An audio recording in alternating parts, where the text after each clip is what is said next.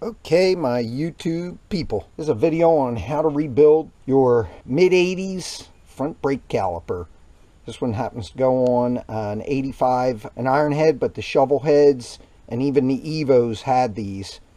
So the first thing I do is I take and clean them really good. I happen to put this one in solvent. And then you have some O-rings that go up in here and two that go up in here.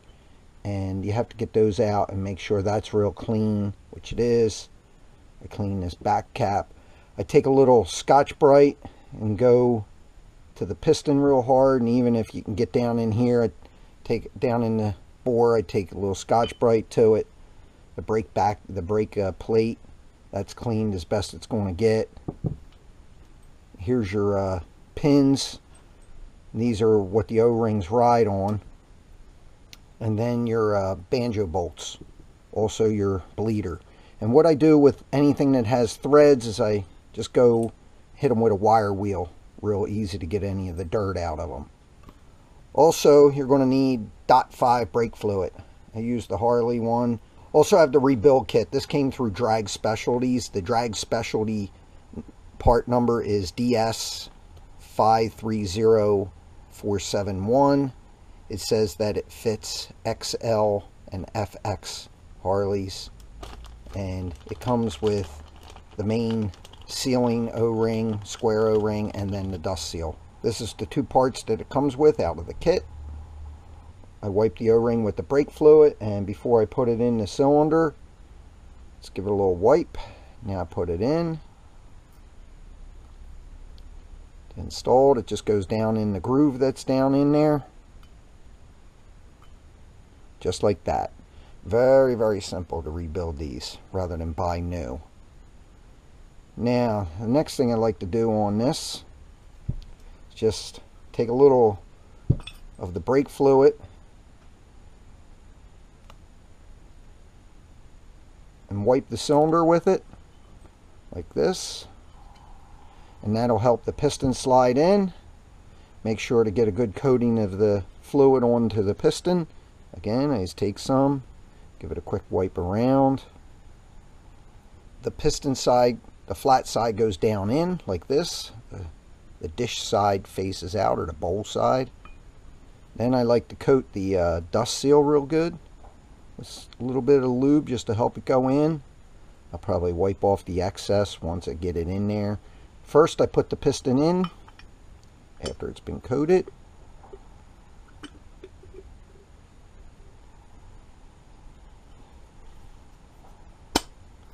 And there it goes in. And I like to get the dust seal on it. And the way you do this is it kind of has a lip here, and then the other half of the lip goes into the piston. And I just kind of push it into the one lip first, and then kind of work it around like this.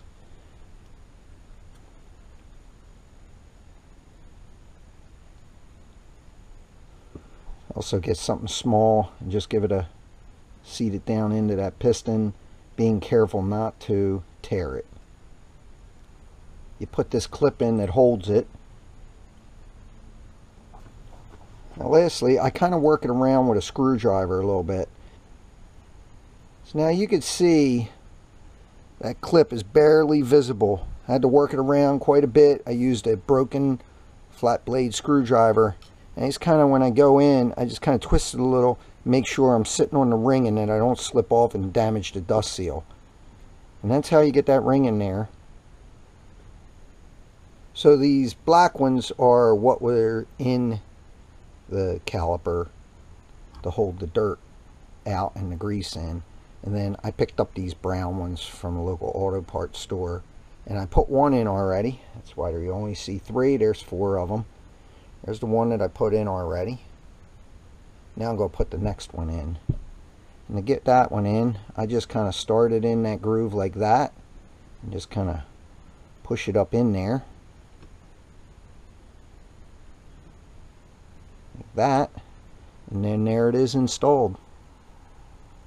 It's the same over here. This side takes two. Here's the one, and that's the four of them installed.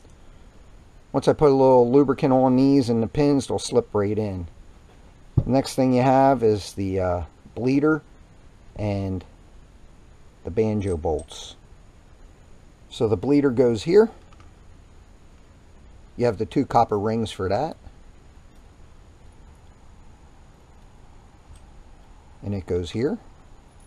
I'm going to reuse the pads since they have so much meat on them. You take this pad and you slip it in to the brakes like this.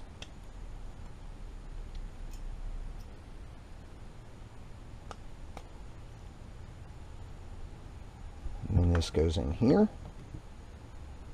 This pad goes in here. And there's a little, this notch, this goes, the brake pad goes in it like that.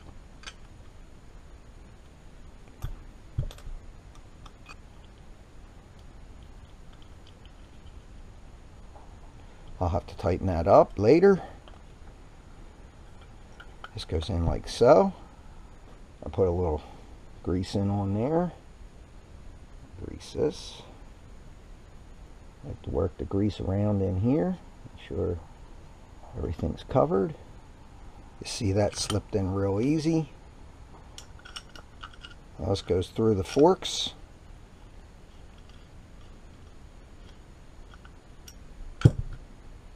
The other side gets this pin. I grease that up. Now that that's greased up real good, this pin will slide in here real nice and easy. And then into the brake plate. And that's how you rebuild this caliper.